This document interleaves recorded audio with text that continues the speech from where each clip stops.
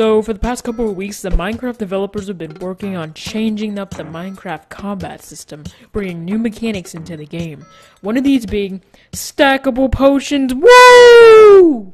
Do you know how much this changes the game? But unfortunately, you can't stack splash potions. But I guess that makes sense, because you wouldn't really want somebody to just chuck potions like they're XP bottles or something. Another thing I noticed that it takes significantly less time to drink a potion. So, yeah, that's pretty cool. You can look at the full changelog on the Reddit post if you want. Anyways, with these new potions, you know what this means now.